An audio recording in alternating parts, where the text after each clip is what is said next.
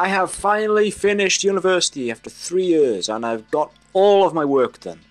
As much as I am happy, I am going to miss going to university because it has been perhaps the best experience of my life. Meeting so many awesome people, the parties, the girls, and of course you do learn a thing or two. This video is going to be a response to Shawn's recent retardery and to give a bit of detail behind his behaviour. I will be discussing where his failures working with the Genesis movie project and Jews for Jesus stemmed from. In summary, this video is going to be covering the levels of narcissism and which characteristics Shawn's behaviour replicates. As you can see from the table, there are 5 types of narcissists. The measurements used to determine each one is dependent on the levels of grandiosity, lack of feeling, lack of contact with reality, and lack of a sense of self. The first level is phallic narcissism. They tend to be self-confident, arrogant, elastic, vigorous, and like to portray themselves as impressive. They often interpret their skills and behaviour as better, superior to everybody else's. They tend to focus their superiority though on their health and appearance. The best example of this disorder would be Narcissus, a character from a story from a Greek mythology who fell in love with his own reflection and his own image. Level 2 is a narcissistic character. These individuals have a more grandiose ego image than a phallic narcissist. They are not just better, but the best. They have a need to be perfect and to have others see them as perfect. They tend to think too highly of themselves. The key distinctive characteristic is the person having a grandiose image of themselves, being under the illusion they are the best, or in this case a messenger or advocate of a god. For example, Shawn now sees himself as a leader of creationists, because he keeps insisting the conversations he would have with Thunderfoot and Jacqueline and anybody else can influence his followers and other believers in Christianity. Wouldn't it be cool if VENOMFANGX and Thunderfoot had a cordial relationship and spoke to each other like human beings? What would that do to YouTube? Be a beautiful place. Beautiful place.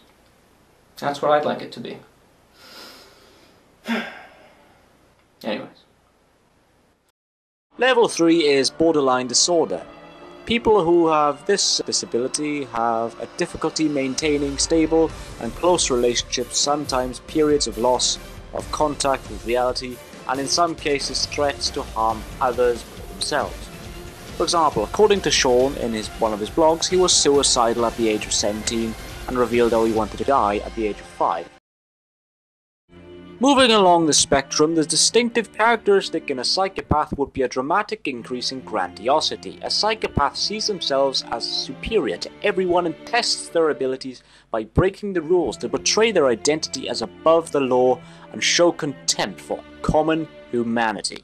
However, acting out is not limited to just psychopaths. Individuals who suffer from borderline and narcissistic character disorder act out too. The distinction is the duration, antisocialness, remorselessness, and lack of feeling in the behaviour whilst acting out. For example, them during the Holocaust. So, the only explanation, the only possible explanation is they were under the cursings of Deuteronomy 28. Now, the question is why? Why? Well, we know they were expelled from the land as Deuteronomy 28 predicted would happen if they ever broke favor with God, because they rejected Christ. It happened in the very century of Christ's crucifixion. That must be appreciated. You need to understand that they were in the land and then expelled from it in the very century that Jesus was crucified. Smite the shepherd, and the sheep will be scattered. This is what the Jewish scriptures foretold. So why did the Holocaust happen? The only explanation is because they were out of favor with God. And why? Because they rejected the Messiah. Why won't God heal amputees?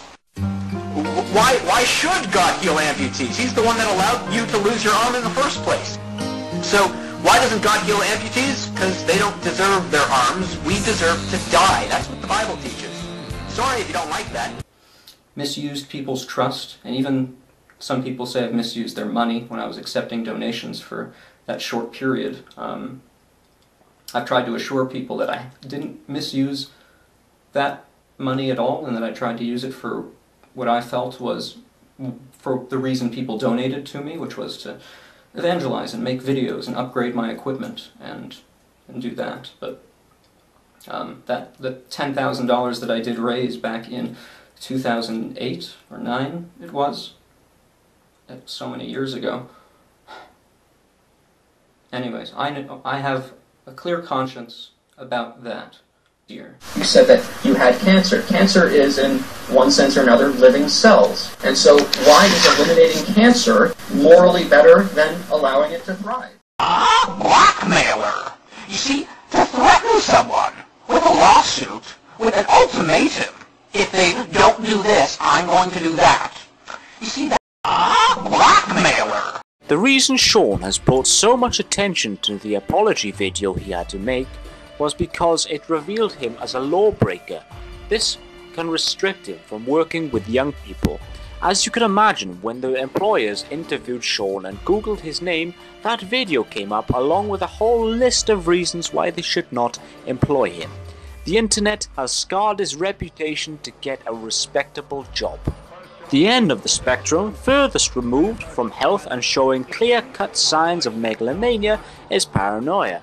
Megalomania is the obsession to exercise power, or more specifically a delusion about their own power and importance. For example, as previously mentioned, Shawn sees himself as a leader of creationists because he keeps insisting the conversations he would have an influence over his followers and other believers in Christianity. Seeing himself as special, having extraordinary powers and unable to distinguish fantasy from fact.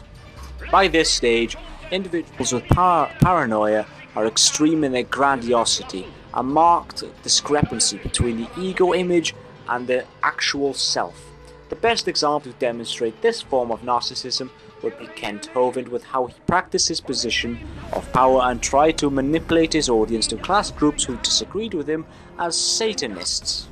There are all kinds of people involved in this plan toward a new world order. The United Nations, the World Council of Churches. If you go to a church that's a member of that, get out. Okay? Council of Foreign Relations, CFR, the Trilateral Commission, the Bilderbergers, the IMF, International Monetary Fund, the International Bankers, the Club of Rome, the Communists, the Socialists, National NEA, National Education Association. Get out of that bunch if you're in it. Okay? Or ACLU, or the Masonic Lodge. Most people in the Masonic Lodge don't realize what they're in. They think they're in a do-gooders club. And it won't be till it's too late when they realize, wow, this was a satanic organization. Shawn is doing the same with the Catholics by portraying Hitler as a Catholic and not a Christian. Shawn also portrayed himself as holier than the Pope and any other Catholic because they do not believe in his particular form of Christianity. If I were to give a specific medical diagnosis of Shawn's behaviour, I would say Shawn is suffering from a condition called antisocial paranoia personality disorder. A link in the description will provide more specific information. What are the causes of narcissism? Health professionals believe it is a result from a combination of factors that may include biological vulnerabilities, social interactions with early caregivers, and psychological factors that involve temperament and the ability to manage stress. External sources such as drugs can impact on the individual's nerves to make decisions and can have long consequences on their perception abilities. A narcissistic personality disorder may develop as the result of a neglect or abuse and trauma inflicted by parents or authority figures during their childhood. This leads me on to my next point, which has been raised by Phil Hill. Your son was attracting a lot of attention. Don't think that would bother you much. Negative attention, as long as it's directed at your boy, I don't think you give a shit. Revealing of your boy's extremely distorted personality, crippled personality, you wouldn't care. But you would care if there was some kind of legal thing that might just reach the papers, because then you get tagged. The tar and the feathers fall on you, and that's what you care about. As soon as he mentioned the sick kids hospital, a lot of us knew that it was only a matter of time. Because if that ever hit the papers, what would that do to your business? Wouldn't that be humiliating?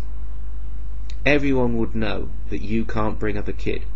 Everyone would know that you bring up a kid to be some kind of reptile. It would reflect on you. You should have taught him how to be a man. Instead, you didn't teach him anything. He's so full of self-pity, so self-centered and self-obsessed that he's the only person on the planet. Did you get too many phone calls at work about your son? Did you receive letters pointing you to internet addresses? Did people contact your competitors, your suppliers, your customers? Did they suddenly point at you and laugh at you and say, hey, your son's pretty crazy? And only then do you tell him to shut down. When you started to get the fingers pointed at you and the laughter directed at you. If all that you've done is taken down his internet site, you are perpetuating your crime and doing nothing to try and put it right. You're just saving your own face and the potential humiliation of a newspaper article, or getting a reputation locally which might damage your business.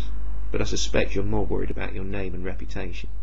But by no means am I saying this is an excuse for Shawn to behave like he has.